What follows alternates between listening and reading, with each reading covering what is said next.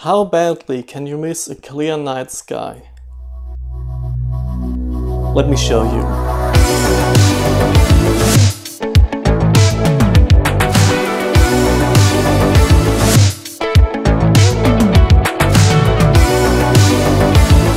A few days ago I put my equipment outside to photograph an object in deep space. A cloud of interstellar gas resembling the shape of a heart. Hence its name, the Heart Nebula. Join me in that night and experience that our own backyards can be windows to the universe.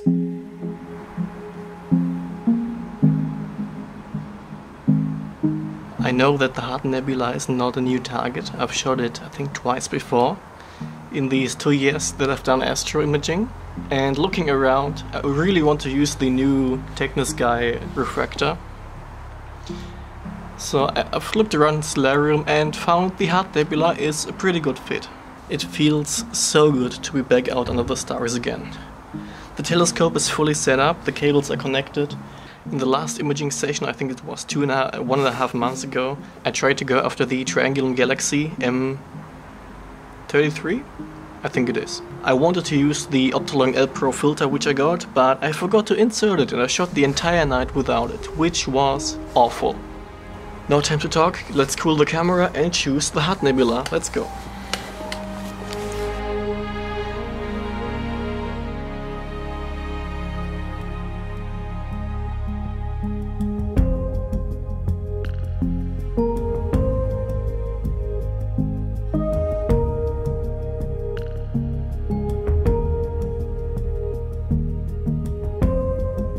There are lots of different types of objects out there. For us amateur photographers, galaxies, nebulae and star clusters are most suitable. This object is a nebula, a cloud of hydrogen gas, glowing in its distinctive red hue. Nebulae are the most common types of objects out there, coming in all different sizes and brightnesses. That's why some of them are easier to photograph than others. The Heart Nebula is not one of the bright ones. Finding it in the night sky will not be that easy. If you use a DSLR, you will have to take some test shots to frame up the target nicely. If you use the star alignment on your mount, make it precise, to be sure to have the nebula in frame. I oriented myself on 3 stars. They resemble the shape of an upside down V and resemble the center of the Heart Nebula. Maybe cross-check with Stellarium to make sure that the nebula is in frame. And after that, you can shoot your long exposures. Regarding these exposures, I recommend at least 3-minute subs with the DSLR. The ISO can be anything between 800 and 1600, and regarding the filter, a basic light pollution filter will be great, but going maybe narrowband or multi-narrowband is even better, because light pollution is getting worse and worse every day. Enough prep talk, let's get out there and shoot this nebula. It's so noisy out here, it's so annoying. Here we are on APT, I already started to cool the camera. Let's connect PhD. Technosky refractor, this is the correct profile, connect. And these stars should be way out of focus. Well, it's quite good actually. I want to go to the Heart Nebula. As always, when I shoot my deep sky targets, I always enter a custom object. Heart Nebula with custom coordinates, because I really want to frame up this target as I like it. 2 hours, 32 minutes and 04, and the declination is 61, 45, 45. Minus 105 degrees, the angle. Alright. The scope position is about Polaris right now. And one thing I also did different compared to the last night, I took the rig, the telescope and the Guidescope out 2 hours before I start imaging and filming right now. Just to give them time to cool down, which hopefully will make the focus, the loss in focus, less drastic over the night. The reason I'm going for the Heart Nebula before focusing, I want to get the correct angle on the camera, because I have to touch the camera, and if I have to do that after focusing, the focus will be off again. There are some really inexpensive tools, which are very small. but they have such a great impact in this hobby. It's crazy. And one of these tools is the Beltmodded mask. And a red dot finder, which is very handy, really. 5-minute light frames on the Hard Nebula, let's go. Temperature is at -20, I cool it down much slower. The meridian flip will happen at 34 minutes after midnight. Guiding is running. Did I forget anything? Did I prepare everything? The filters in there? I need to get the dew heater bands because I suppose it's dewing tonight. And let's go. Now here's one of my favorite things to do. I just plate solved this image again to show it to you in Stellarium. And you can see the Hard Nebula in the background. There's the fish head down here, the center, and it's leaning towards the right. I think this image will be, if I get enough images in, quite great. I hope so, at least. I will click on show so that Stellarium shows this position. It looks great. And now let's show it to you in the actual night sky.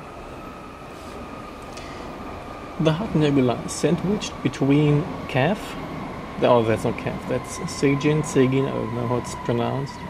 This is Miram, and I cannot make this constellation out in my skies. But I know where to look, almost where to look. Let's go to the DSLR. Seeing a laptop screen with a mostly green image is maybe not the best representation of this hobby. Being out there under a clear night sky is an experience a video just cannot replicate. Or can it? Inspired by other filmmakers in astrophotography, I will try to add and improve scenes like this one. Look at this view on Cassiopeia. There's the W going around. I'm amazed that this can work in a live view of the camera. My filming camera is a Canon 16 Mark II. The next lens I want to get is the Samyang 50mm 1.4. With that, I hope that I can view constellations and stars in live view while I do this hobby in the foreground. Having the stars twinkle in the background and showing these constellations will definitely, or hopefully, share a better experience of this hobby. Let me show you what I mean. You can see Mirach right there, right there. We'll need to work with the tripod. Alright, the Hard Nebula should be... there is Segin. And now the Hard Nebula should be in the center of this frame. I have now taken the image of the night sky with the DSLR and the zoom lens. This is the unedited image. It's still in the night and I'm still outside recording this. It's very cold. I need to get inside soon. You can see in the top right the famous double cluster of stars. And I've looked around in this image a few seconds and I found the Hard Nebula. Of course we cannot see any nebulosity in here. But I will zoom in, and the first thing that stuck out to me was this chain of stars right there. Right there in the center of the image right now, the chain of stars. We were able to see this when slewing to the Hard Nebula, and here is this triplet of stars. That's the center of the Hard Nebula. It's so sad that it's not visible in an image like this. The light pollution really is taking over. I live in bottle 5 and it's getting worse from day to day. But we are able to see all of these things in the sky. With this equipment that I have, I still consider to be amateur equipment, but that we are able to take images from light polluted backyards, from our own backyards, from in the universe like this, is still amazing to me. Alright, I will now finally check if the focus is good, and then I will go inside and warm up. As for me, my name is Tim, I'm an astro addict. I wish you clear skies. Stay tuned for the Hard Nebula at the end of this video. And may the night be with us.